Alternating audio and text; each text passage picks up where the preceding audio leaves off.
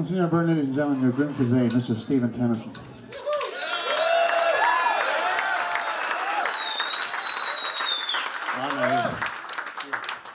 I've been dreading this part of the day anyway. Never mind putting the rings on. This is a really scary part.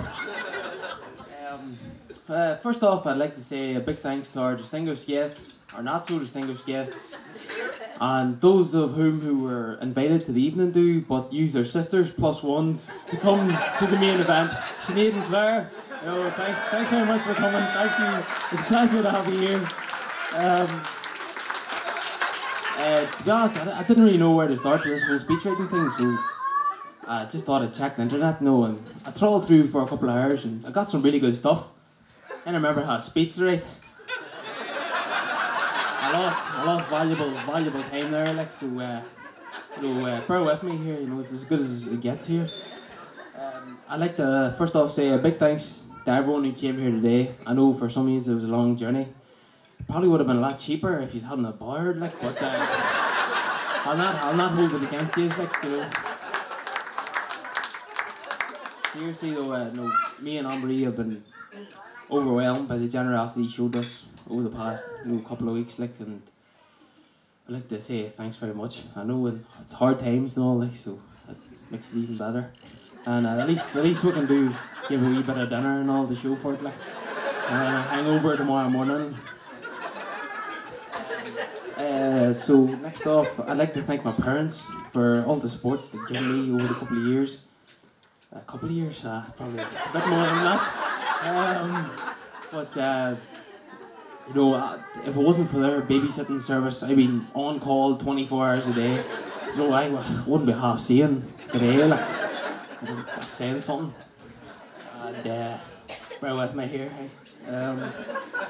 The groomsmen, good fellows. They followed the long time tradition that no man should look more handsome than the groom on the big day. So seriously, Shimmets, see just for that haircut, I owe you big thanks. Fair play to you. You took on to a team. I know not many men will be big enough to do that, like, so fair play to them.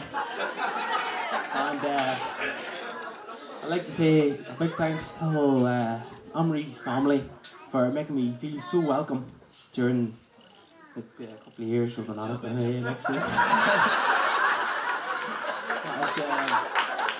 These aren't jokes, like, it's just fucking falling through this speech here.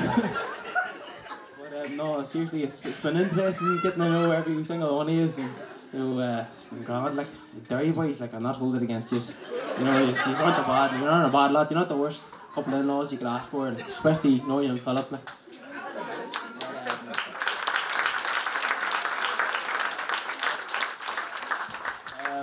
I'd also like to thank Monsignor O'Byrne for giving us such a lovely service today and just talking us through the whole thing.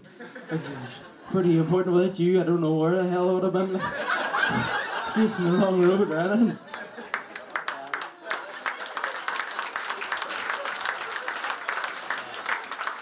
And last of all, I'd like to give a big thanks, or not last of all, Mickey and the crowd in the Greenvale, and just the photographers and the videographers who followed us through the Greenvale for 2 hours. Like, thanks very much for that. I know it wasn't the most pleasant experience trying to get a smile out of me, and like, so thanks very much for that. And finally, I'd like to thank my wife Anne-Marie, who I must say looks especially beautiful today.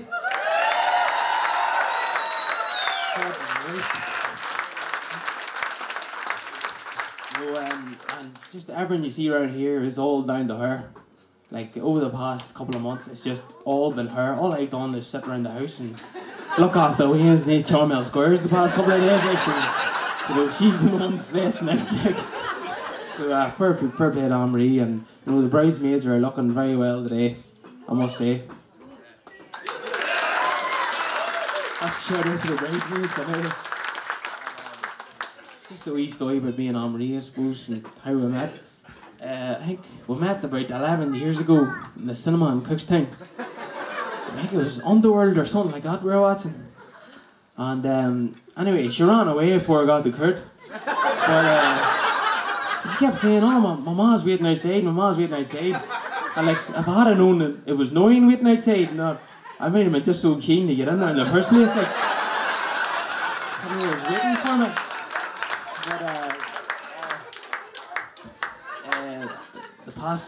But, the years we've known each other, like, Aubrey's just been an absolute rock for me, like, and she's listened to a lot of my yapping about university, exams, jobs. Jesus, you have the patience of a saint, I have to say, and 2 weans at the same time. She's really had 3 weans the past 3 years looking after me, like.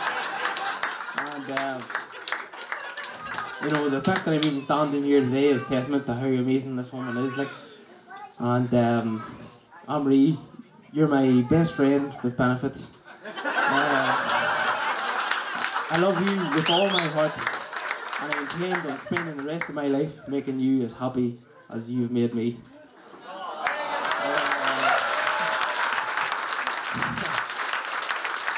Thank God that's over.